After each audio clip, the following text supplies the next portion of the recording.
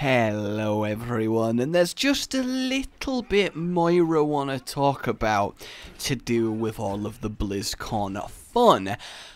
The first one is there was a little snippet of backstory that largely passed me by until I started thinking about it, which subsequently led to the Yo, I was going over Moira's backstory when something popped out that struck me as funny. Hard thinking went into this, and to me, there's a lot more than you initially see. So like a laser, let me phase you with this discovery. And then we're gonna go... I'm so sorry. I know I'm absolutely abysmal, but look, I stand by one simple principle in this life. Every time I stumble over my words and devolve into a beat to cover it up is my opportunities to practice something that I enjoy, but I am way too white to be doing. Okay? So, to those of you that haven't closed the video yet, I am talking about the Venice incident. There's not a lot of information on it, but it's a prominent feature in Moira's origin. So she was taken in by Blackwatch, secretly working, secretly messing with them on a genetic level, but something happened in Venice which led to her being discovered. Which, think about it, should be something absolutely huge. Because to discover Moira, you not only have to discover Overwatch's secret Black Ops team, you then have to discover a secret that secret Black Ops team is trying their best to keep a secret, which is a whole extra layer of challenging. So clearly, whatever went down in Venice was an absolute turning point in Overwatch's downfall. In fact, it might have been very much the beginning of the end. Because if Overwatch officials are having to deny that this happened or any knowledge of affiliation, that means that the public was made aware of Moira at the very least. And if the public is made aware that Moira, a previously shamed, unethical, no, I'm not going to do it again, I'm sorry, an unethical, almost monstrous to many people, diddler with your DNA, then that is pretty poor by association, right? If you're there as just a random good old citizen of Overwatch, and you read in the paper that this previously discredited scientist, discredited because she was too inhumane, mind you, has been working secretly with the secret division of Overwatch that have previously already come under public ire for being ousted as committing atrocities around the globe, assassinations, kidnapping, just freely going wherever they please and committing really terrible missions. That is a secret that you don't want getting out. Now, this isn't technically the incident that disbanded Overwatch itself, although I do think this was probably the turning point. There's no stopping this now. She did work for them a little bit longer because it says after Overwatch was disbanded, she went and did, you know, all sorts of stuff. Oasis, Talon, Modern Day, all of that jazz that I talked about in the last one, which means there was likely a period of time between this discovery and this, but it can't have been long and it cannot have been a smooth transition. I mean, there's just no way, because if the Overwatch officials are denying this, they're not going to be happy about it, right? Blackwatch kept this a secret from the rest of Overwatch, so they're not just going to suddenly wave it under the rug. There has to have been something that occurred, some short period of time, where things just fell apart, because otherwise her story would say after Overwatch got rid of her, after they forced Blackwatch to let her go, not after it was disbanded. In what world do the officials that deny this, that didn't know about this secret hiring by Blackwatch, allow it to continue? Maybe they were convinced, maybe Gabriel did convince them for a time, but it has to have rocked the boat in a meaningful way. So the question is then, what the hell happened in Venice to cause all this?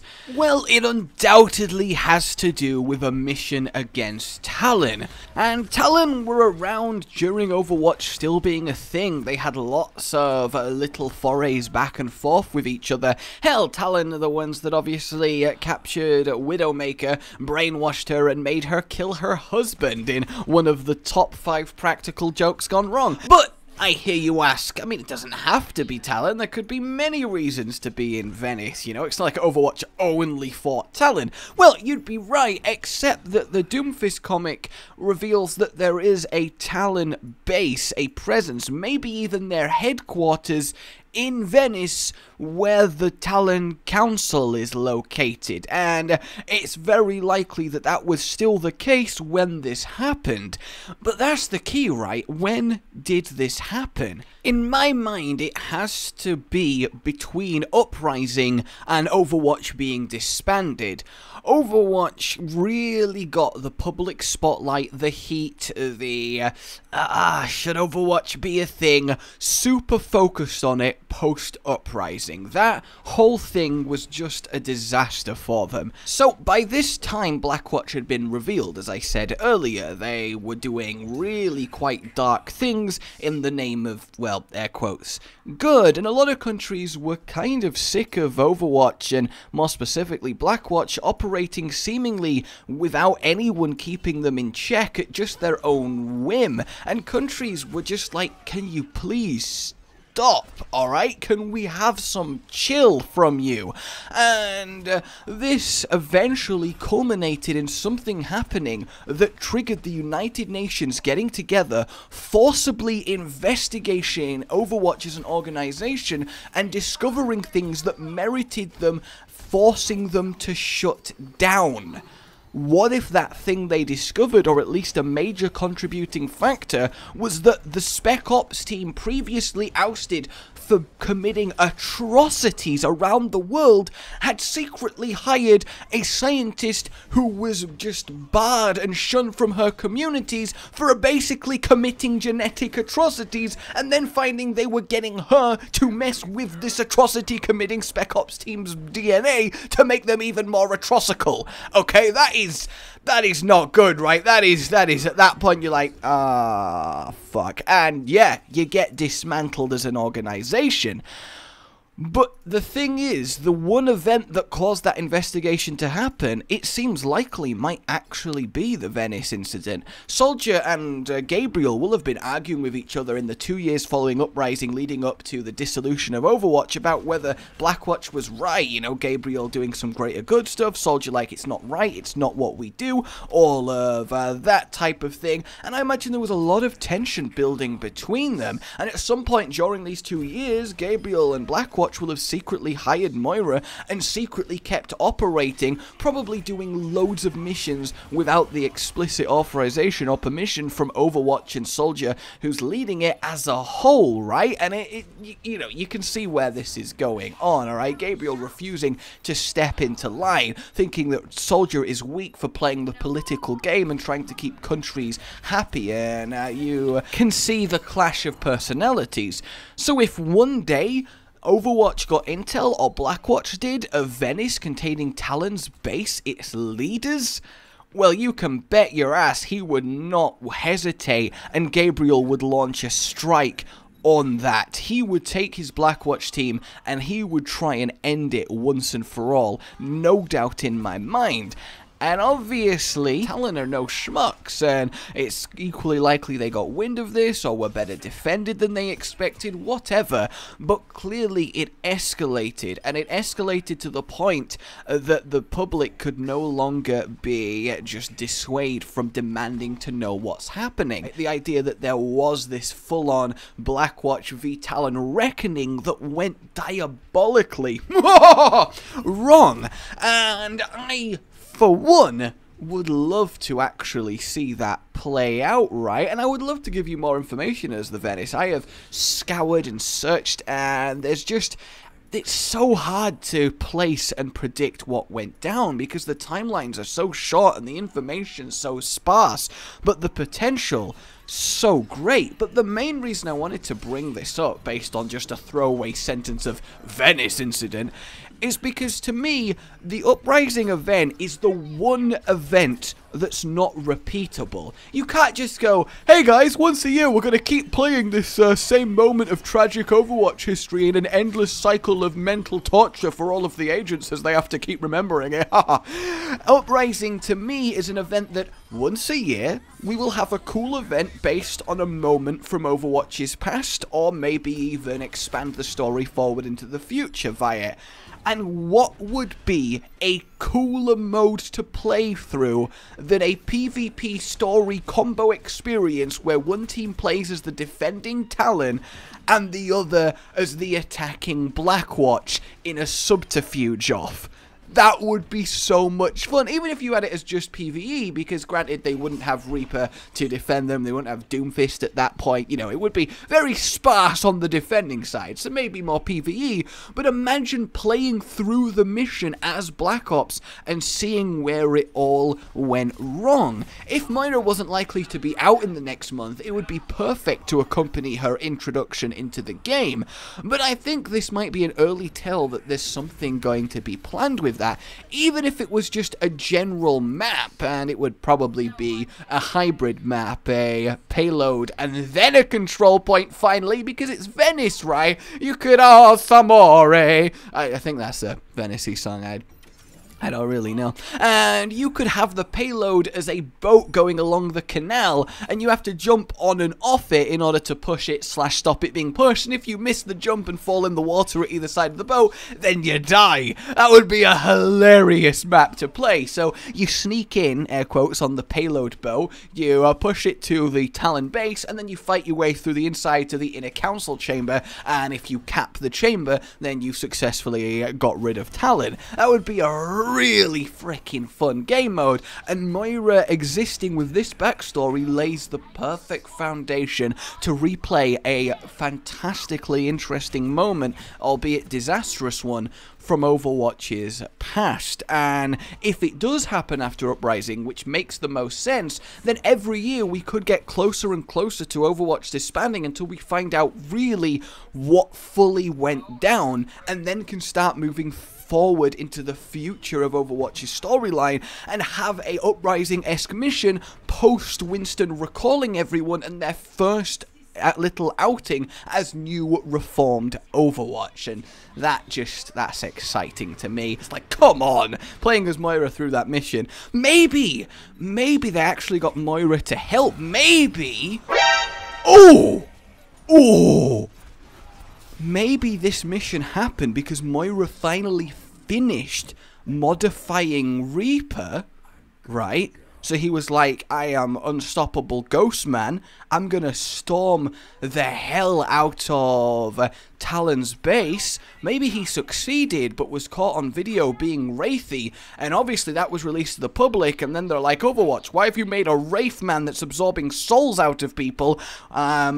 I don't know how he made that. How did we make that? Oh my god, Moira, the genetic scientist is here. Oh, did we miss that? And that led to that chain of events happening. Maybe the successful finished creation of Reaper by Moira as a Overwatch secret Blackwatch scientist ironically triggered the events that ended Overwatch, caused a schism and divide between Morrison and Gabriel, because Morrison would be like, why have you done this? Why have you become this thing? And he's like, for the sake of Overwatch and Blackwatch and, you know, greater good. And he's like, no. And that's probably one of the fuels for the fire of their fight that caused the explosion, which fully finished his transformation into Reaper. And oh my god, it makes sense.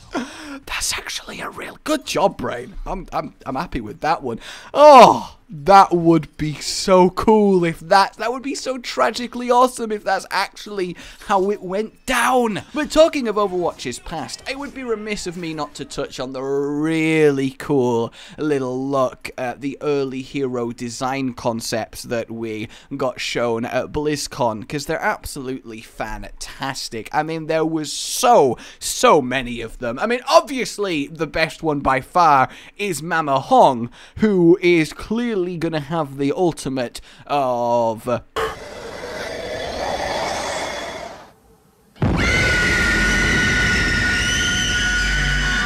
But all of them just look fantastic. Cyblade's got some great looking abilities. We've got Firestarter, which just looks like a red version of Pharah. And like, the thing is, all of these are really cool to see, and a lot of them probably got amalgamated together into the heroes that we have now. I mean, Yetzi over there just became Winston's skin, so that's kind of sad for him, but it's just really cool to have this kind of retroactive look at what they were kind of thinking when coming up with this game. It really, really is nice. In fact, we always have these as well, which were basically the origin of Tracer, Reaper, Reinhardt, Pharah, Symmetra, Genji, Mercy, Widowmaker, Sombra, and Torbjorn, and that's fantastic. I love Spec Ops just being invisible because he's invisible. Hell, they were even toying around with having a jetpack monkey and a jetpack cat, and I know how much everyone wants jetpack cat. I love the right one though, just a fat, evil, sentient cat in a little hovering jetpack cat. No, I'm sorry, I won't. And a jetpack chair. That's just hilarious to me. Like, come on, please give us it. Come on, it would be perfect because it's a that one physically hurt to do. I am so sorry. And then something I really love is these potential maps. And honestly, I don't know why this isn't being talked about more, but the Iris is a potential map.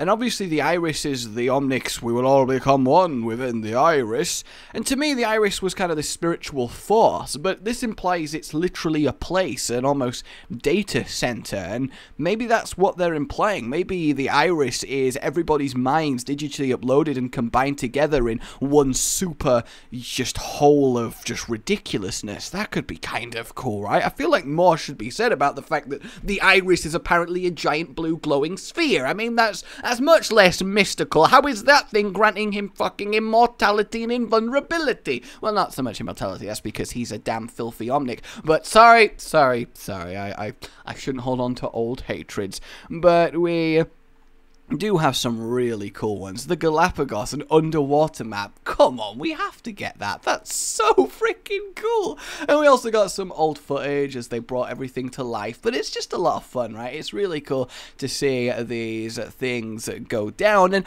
one thing I do think is that some of these heroes might still end up happening, you know? I definitely think that some of them, maybe they didn't work really well at the time. Like, clearly Spec Ops, who eventually became Sombra, you know, it took a while for that to happen, so it's entirely possible that some of these do end up being changed, gone through iterations, they've been testing them over the last few years, and we do see a version of them. I mean, Iris is the Athena-looking robot, at least to me, that everybody really wanted as a hero, so that's still entirely possible going on there, but it is really, really cool to see a little bit what they used to look like, and honestly, I do think it's worth keeping these in your mind for when future stuff gets announced. But for now, my name has been Ray, and I'll see you next time. Oh, goodbye. Should be really cool to happen. Rage Gaming with the video flow, shenanigans in Overwatch, and his fans all know that every single thumbnail that this man makes without fail makes you do a double take, catching your attention with every verse. See, say that you need healing, but you're at his mercy. Get it? Cause it's a pun. On his channel, that's one of the better ones. Widow is venomous, I see no end to this. Cataclysm's imminent when Rage is in his element. Pandemonium is not familiar with irrelevance. Maximum Genji beam, oh so elegant. Jokes so funny causing you to cry. Editing is quality as the noon is high. Yo, concussion man, shoot to the sky. Cap it all off with a goodbye.